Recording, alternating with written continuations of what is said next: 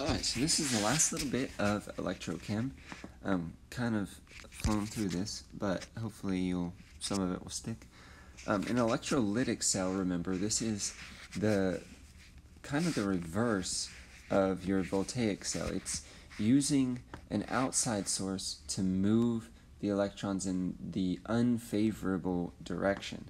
So what was a non-spontaneous reaction, now we're kind of forcing it in the opposite direction. So it kind of resets the original reaction.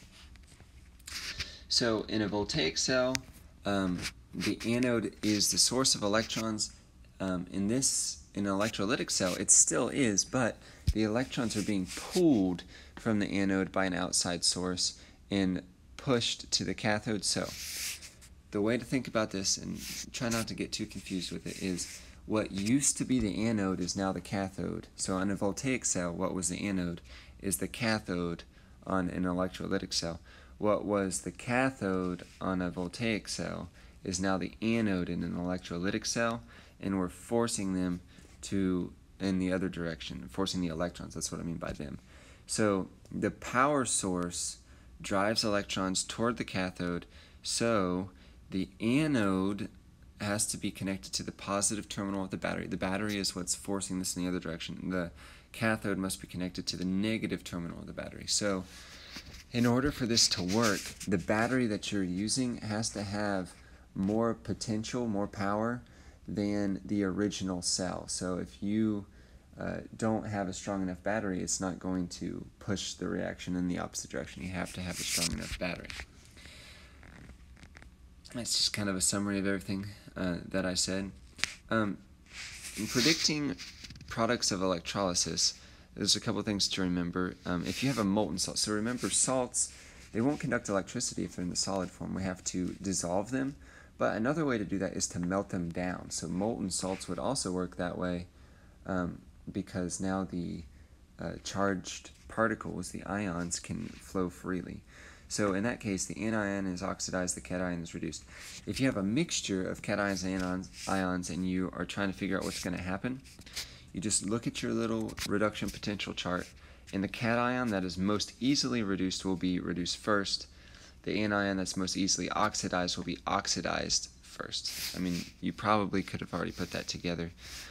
One thing you definitely need to remember, though, that there are some metals that are not easily reduced. So if you tried to reduce them and they're in aqueous solutions, it wouldn't work because you would end up just reducing water, because water would actually reduce at a lower voltage than those metals. So you got to keep that in mind.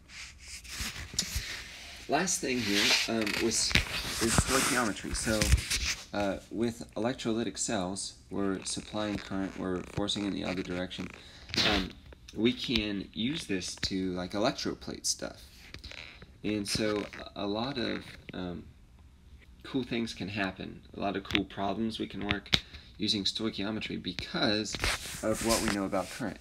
1 amp, this is when we're talking about current, is 1 coulomb per second. But we also know that there's 96,485 coulombs per 1 mole of electrons. So if we have our balanced equation that shows us here that with 2 moles of electrons we can get 1 mole of solid copper, we can actually, since this is a unit of time, we can figure out how much time it takes to put a certain amount of, or to plate out a certain number of grams of a metal. And it's pretty nifty. So remember your conversion. So if we have, like, let's say grams of copper and we want to figure out how many seconds it took us to do that, we'd have like grams of copper, then we'd put the molar mass of copper, which is 63.5 grams 1 mole. Then, according to our balanced equation, 1 mole of copper takes 2 moles of electrons. Then we know that 1 mole of electrons is 96,485 coulombs. Then an amp, so let's say that we have a flow of like 3 amps. So 3 amps is equal to 3 coulombs per 1 second. So 3 coulombs in 1 second. And now you can leave it in seconds, or you could take it to minutes.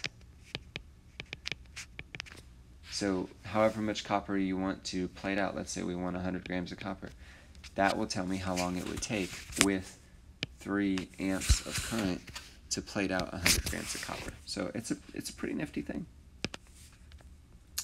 Last thing is undesirable redox rates. So we're talking about rust, corrosion. A couple things to know. Moisture has to be present for rusting to occur. You need the ions to be able to flow freely. So moisture helps that. Additional electrolytes also promote rusting by enhancing current flow. So cars are going to rust more quickly in areas that are cold or near the coast. Now, what I mean by cold is if it snows, then they put down salt on the roads and whatnot. So now you got moisture from the snow, but you also got electrolytes from the salt. So a lot of places like, the Dakotas or Michigan or somewhere where they're getting a lot of snow, you're going to have cars that rust more quickly. And then, of course, near the coast, you have salt water from the ocean that could do the same thing. Also, presence of acids promote rusting. That's pretty self-explanatory. Those are also ions. So I think that is all we got. So hopefully that helped.